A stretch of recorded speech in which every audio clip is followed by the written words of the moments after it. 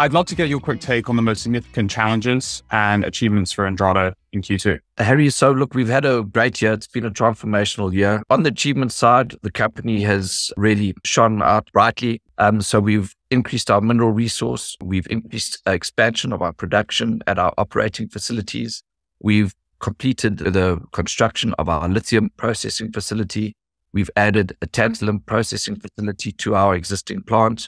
We've embarked on a strategic process to identify a partner to come along and join us on our lithium journey. We've also raised 41 million from financing partners, and that all sets us up for a remarkable year and what we believe will be the genesis of a transformational year for the company. Challenges, there's always challenges in mining. It's never easy, but as a miner, all I can do is manage my costs and my capex and my opex costs. But the biggest challenge is always the market. Up and down volatility in the markets, macro factors playing a havoc with our long-term plans. But we manage those and we just got to produce cheaper than the next guy, basically. Could we walk through the mining assets you have in Namibia, perhaps why each one is unique or special amongst the global mining industry? So we believe that the geology in Namibia is quite spectacular. It's very much underexplored. It used to be mined intermittently, historically, and the assets that we've got focus around the historical mining assets, the biggest of which was the old West tin mine that is now turning into the West lithium mine, Spodumene Hill, which is 10 kilometers away from our existing operations, and we've just completed a drilling program on that, which has produced some great results. Lithium Ridge, which has really produced spectacular results. That looks like that will be a potential production facility in the future. And then Brandberg West, which we are about to commence our exploration drilling program on, was once also a historical mining asset. So these are all the key assets that have set up a footprint in what we believe will become a globally significant geological region for the green transition metals. You recently reported drilling results for both Spodumene Hill and Lithium Ridge in Namibia. Can you share more on those findings? These findings confirm our belief that this is a globally significant region. It shows the extension of our mineralization. Spodumene Hill showed some great grades that were open-ended at depth, and this is only 10 kilometers away from our existing operations. And Lithium Ridge is turning out to be an absolute cracker of a deposit. 6 kilometer long ridge of lithium mineralization, and something that we believe we can bring into production in a very short space of time. What can we expect in regards to exploration operations in the near future? We're rapidly expanding our exploration across the region and across our license areas. We've commenced a drilling program within our existing mining license area to expand the resource. We're looking to do resource drilling at both Spodumene Hill and at Lithium Ridge. And we're looking to commence a drilling program at Brandberg West, which is also a very exciting future target for us. On the operational side, are there specific innovations or technologies that Andrada is leveraging or planning to leverage to enhance operational efficiency? So historically, the technology was a little bit dated, but we are using newer technology that has improved the efficiencies. We use a dense media separating plant, which isn't in itself a revolutionary technology, but we are also looking at other technologies like ore sorting, so X-ray transmission ore sorting and near-infrared ore sorting. These are technologies that we believe will become very widespread in the industry going forward, and we are trialing those on our plant at the moment. So just my own understanding, what is infrared and X-ray sorting?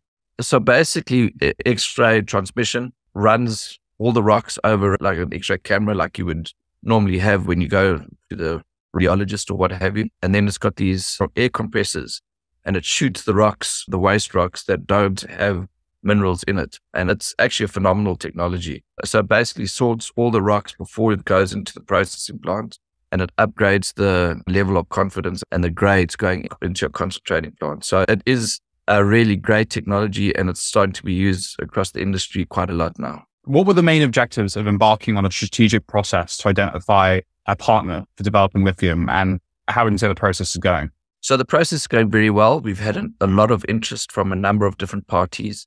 The main objective is to expose ourselves to the entire vertical integration of the lithium value chain.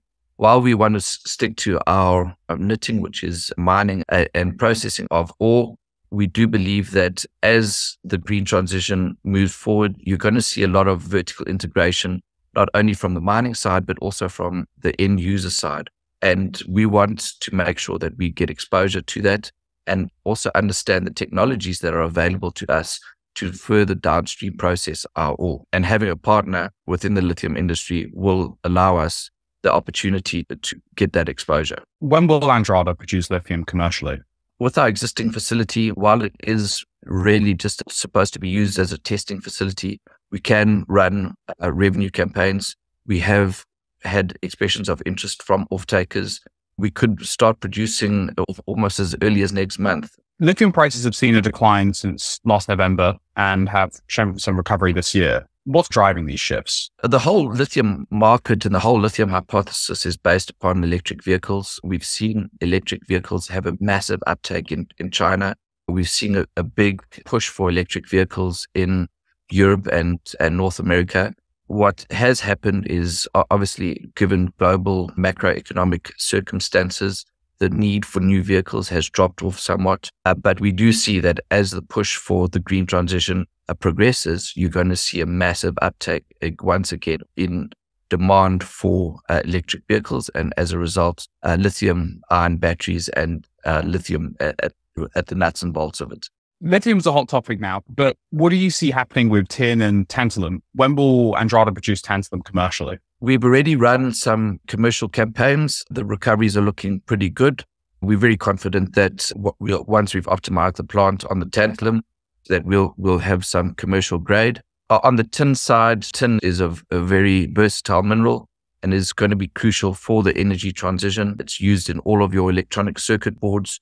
So there's always going to be a strong demand for tin. And once again, as your consumer demand picks up and as your macroeconomic factors turn positive, you're going to see the demand for tin and tantalum increase dramatically once again. And we'll be well placed because we are going to be producing both of those and lithium at the same time.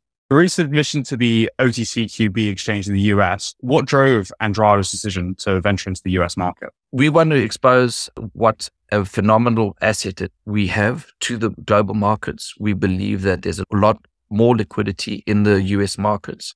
And I think that as the green transition takes place, the need to have exposure to global assets will become more profound.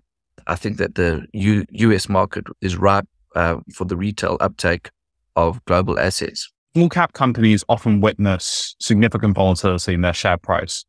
What factors contribute to these frequent shifts? There are a number of factors. I think in the junior mining space, you do see some juniors that don't fulfill their promises, which is very unlike us, where we've delivered on everything that we've said to date.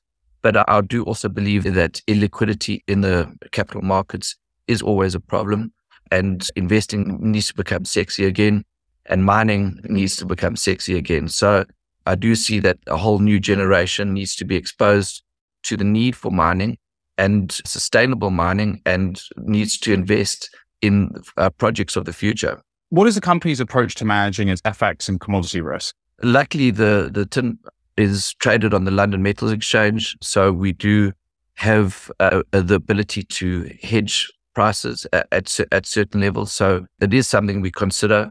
On the FX side, we are also exposed to the fluctuations in the Namibian dollar to the US dollar. So that's something that we do also look to manage. But at the essence of it, we don't want to get too involved in the financial markets and stick to our knitting once again, which is digging holes and selling dirt. How fundamental is M&A in this space? And what impact does this typically have on the share price? M&A is always going to be critical in the mining space. Economies of scale are something that miners benefit from greatly. It's something that you're always going to consider. But for our focus at this stage of our journey, it's all about building and developing new mines. And in the mining space, what sort of assets are particularly sought after and what stage of development are they? There's a number of different elements to look at. The one is obviously geography. The most important of all is geology. And then in terms of speed, in terms of what you can get into production. So those are the three critical elements that we look at. And then the fourth one is in terms of how you scale from one asset into a number of different assets. As I said earlier, economies of scale are critical in the mining business. You want to drop your unit costs as low as possible and produce as much as possible, basically. What can investors and stakeholders anticipate from Andrada in the second half of the financial year? In the second half, we are about finished commissioning our lithium plant. We're going to produce our first commercial sales of lithium. We're looking to complete our strategic process. We're continuing our exploration on our other licenses that are very exciting at this stage. And it's all about growth and expansion of the company, increasing efficiencies in the plant. So it's going to be a fantastic second quarter to the year, and hopefully the world markets follow suit with us. With regards to the technology of the mining industry, how are technologies such as ore sorting affecting the industry? We think that ore sorting is going to have a huge impact on the mining industry going forward. As people look for more specialized minerals and lower grade deposits, the ability to separate lower grade from high grade upfront before it goes into the concentrating circuit is going to be critical for the development of these new technology metals. So we are looking very closely at X-ray transmission and near infrared ore sorting. So two technologies that I think will revolutionize the way we mine and will have huge benefits as we grow and expand our operations. Anthony, thank you so much for your time and telling us a little bit about how Andrada is getting on. It's great to be on here. It's great to be exposing what we're doing to a new generation of investors. And we believe that the future for Andrada Mining is fantastic. We've got a lot of upside for the company, and we're very excited to be enjoying this journey.